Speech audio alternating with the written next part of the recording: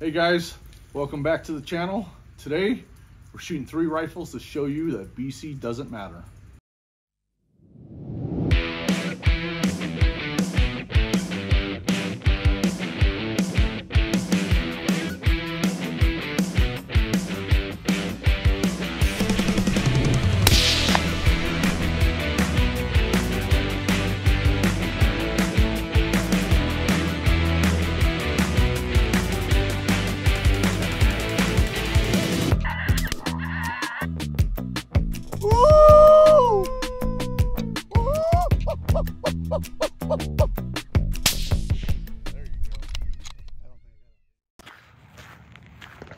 Let's make YouTube videos, they say.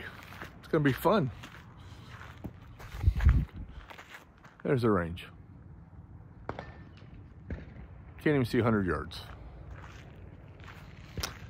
We'll see if the sun burns off the clouds. So welcome back.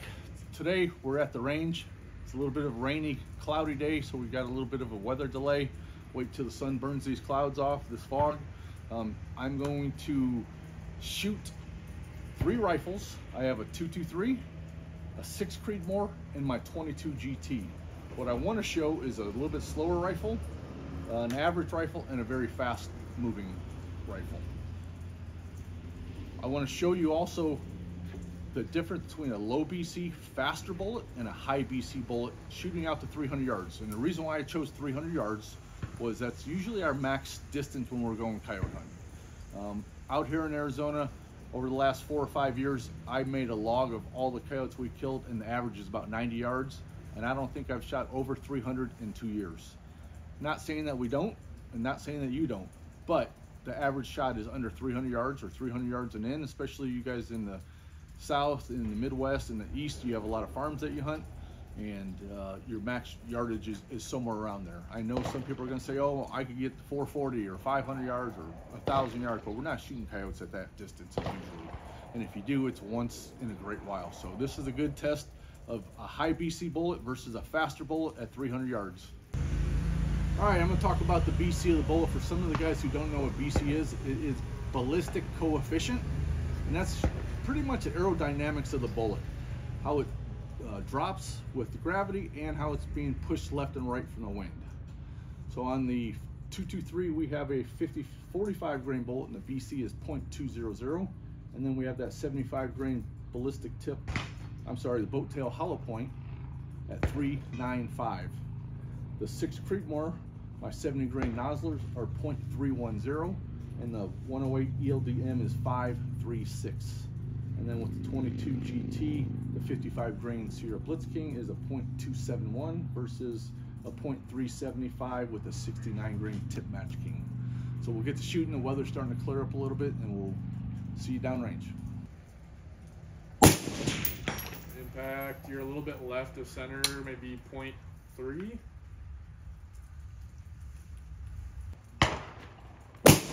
Bullseye. All right. Now we're zeroed.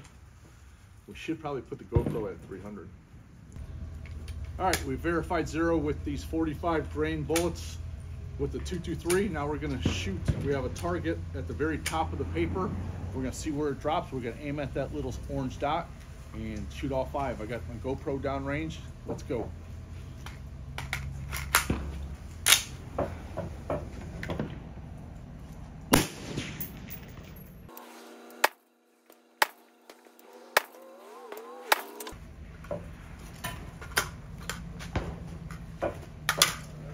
All right, got a zero this one. All right, confirm zero with these 75 grain boat tail hollow points from Hornady. I'm gonna shoot the 300.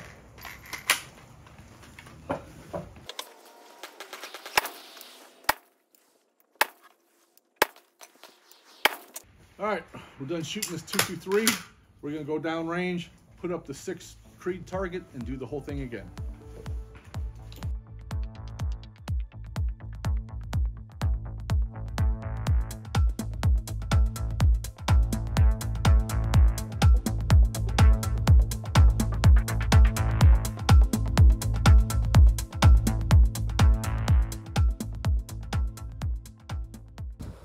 Oh well, the wind pushed me.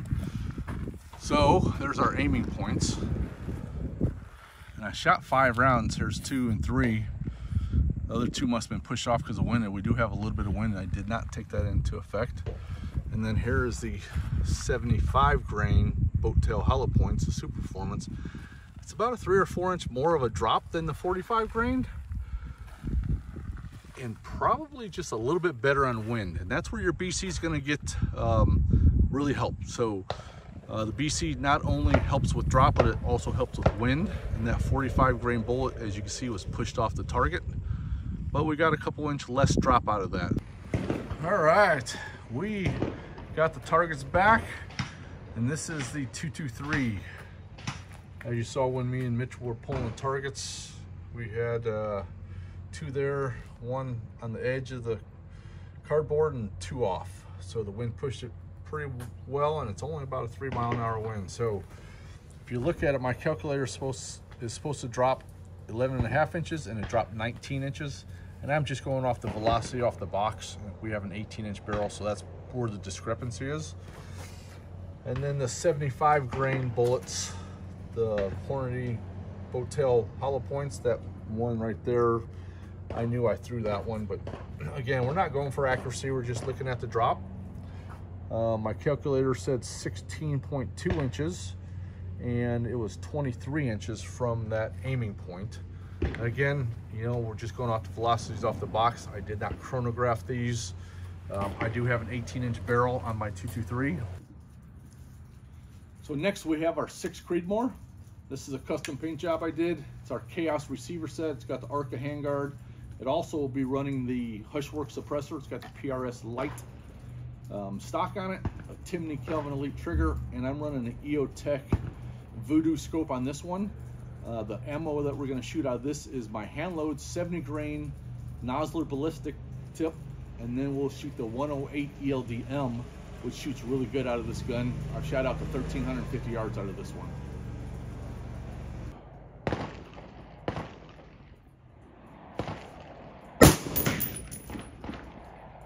Oh, bullseye.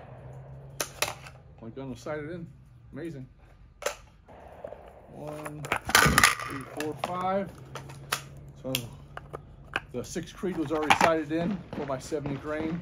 Hit the bullseye at the 100. Now I'm going to shoot the paper at 300, and then I'll switch the 108 ELD-Ms.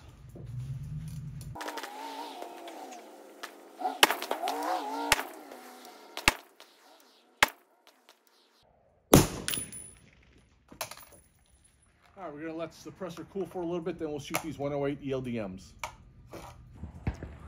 All right, we just verified 0 with the 6 Creed with the 108 ELD-Ms. Now I'm going to shoot the 500. It's super foggy. The camera's not picking up at the long range one, but we'll show you the paper when we're all done.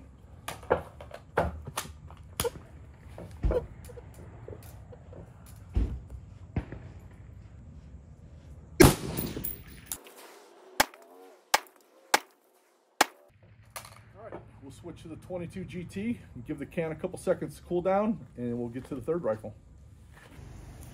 So lastly, we have my 22 GT and an AR-15. If you want to know more about the 22 GT AR-15, I'll link the video in the description below. I have a whole video on the 22 GT. So this is our billet lower. It's got a Gibbs side charge on it, MFT minimalist, our standard MFR handguard spade composites barrel. I'm also running another US Optics 1.8 to 10, and this one will also be running the Hushworks can. So the 2 bullets I'm shooting today is a 55 grain Sierra Blitzkings, and I believe that's going about 3,600 feet per second. And then I also have 69 grain Sierra Tip Match Kings going about 3,350. It's not too much of a swing there, but we're a little bit restricted on the bullet selection on the 22 GT. 69 grain is probably one of the longer, higher BC bullets that you shoot out of the AR-15 version. If you wanted to shoot a longer bullet, we can make it an AR-10 as well. But I do this one for predator hunting. I usually use a 45 grain or 55 grain bullet, and I'm pushing them, the 45 grainers, almost 3,900 feet per second. And then so we'll see what this does at 300 yards, the drop between the 55 and the 69 grain.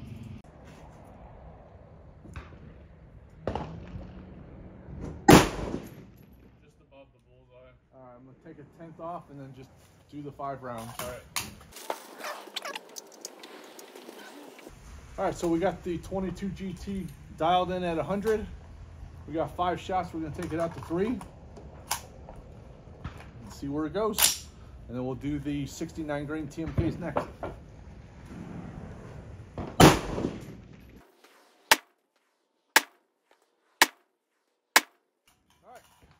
Shoot the 69 grain TMKs, we'll verify at 100 and then go to 300 again.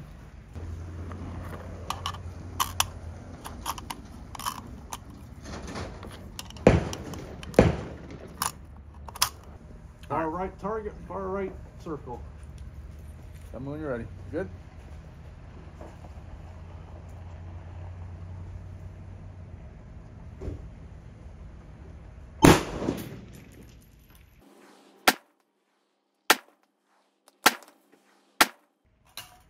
All right, we'll go down range, we'll see what they all look like, and then we'll see which bullet did a better job at 300 yards. Those 108 shoot great. Yeah. So there's my 70 grainers, and here's my hand.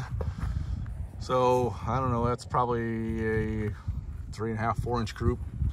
And then that's the 108 ELD-M. So there's not too much difference in drop. The 70 grains beat it just a little bit. And we're not looking at group size. I didn't do low development on any of those. The 108s are factory and they shoot really well. I've taken this gun out to 1,350 yards. So there's not much difference on these 6 Creedmoors. Just the tiniest bit if you center up that 70 grain. 3/4 of an inch. Yeah, yeah. And then same thing with the 22 GT. Again, we're not looking for accuracy. I didn't do low development. I just loaded up these without even seeing what shoots good out of my gun. So the again, the aiming points are up there. This is the 55 grain Sierra Blitzkings. I would say probably right in here is the center of the group. And granted, I'm shooting a 10 power scope at the 300, and here's my 69 grain TMKs. Again, you know, we just loaded these up. They're going just under 3,400 feet per second, and these are going just over 3,600. So those are very similar as well. So we'll pull these targets, we'll go back to the firing line, and we'll talk about it a little bit more. This one is fairly accurate. This is the 6 Creedmoor, the aiming points up there. My calculator said 9.8 inches and it was 12.37 inches. That was a 70 grain ballistic tips from Nosler. And then here is the 108 ELD-M. As you can see, my calculator said 14.2 inches and we got 14.6 inches. So there was just a 2-inch drop, or just under 2-inch drop, between the higher BC 108 and the 70 grain Nosler. And then we'll go over to the 22 GT, and my calculator said 10.8 and it was 13.1. Those are the 55 grainers that I just threw some together, not doing low development. And then the 69 grain TMKs, it said it was a 13.6 and it was actually 14.1. That wasn't too bad. I'm not sure what happened to those two up there, but again, you know, we're not looking for accuracy. We're looking for how much drop on each of the bullets. It is pretty neat to see, especially on the 6 Creedmoor. Those 108 ELD-Ms shoot so nice. I've gotten sub MOA out to 1,000 yards with this before and shot out to 1,350 with my 18-inch barrel. As you can see, the 223, the wind pushed it a little bit and a little bit further drop. Sort of expected with the, especially that 45 grain bullet. The wind didn't push the 6 Creedmoors very much, and then the 22 GTs, it didn't push it at all. Those things are going so fast. All right, we're done with our test. We've been out here for a couple hours. The sun's starting to come out finally. That fog lifted. Just some final thoughts on this. So just my take, the 223, the higher BC definitely mattered in the wind. Speeds, not too much difference. The 45 grainer dropped a little bit less than the 75 grainer. The 6 Creedmoor, I was really shocked that they were almost identical. And then the 22 GT, they were both running over 3,500 feet per second. So I wasn't very surprised there. And you know, the intro I said, does BC really matter with hunting for coyotes? And you should shoot what you want, what bullet you like the best. Like, I love those 70 grain Noslers. I will always shoot those out of any of the 6mm guns I have. So see what your gun likes best. Do a test and see which bullet your gun likes, and then go from there. If you want the 70 grain bullet, just do the load development. BC matters a lot with wind, and out past 500 yards, in my opinion, it starts really mattering. So you'll see that 70 grain ballistic tip and that 108.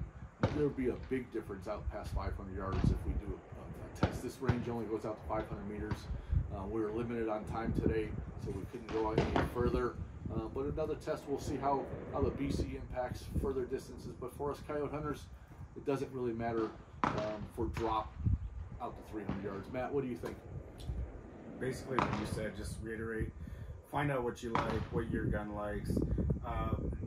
When it's close hunting situations, you know, if we're taking a 200-yard shot across the cornfield, it doesn't matter as much as if you're shooting past, say, 5. Sure. Mitchell? I agree with both you guys.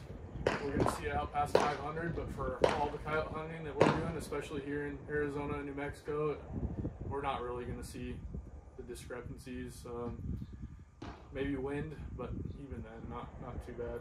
Yeah, wind I think is a bigger factor than drop with these bullets that we're hunting with. If you're doing a 223, it matters a lot more, or a 20 practical or a 204. The smaller the bullet, the wind's going to push it the most, as most of you guys know. So I appreciate everybody watching this video. And if you have any questions, give us a call. You'll probably get Matt on the phones, me on social media. You probably won't ever talk to Mitchell, but he's busy in the back. So I appreciate everybody. Like, subscribe, all that good stuff, and have a great day.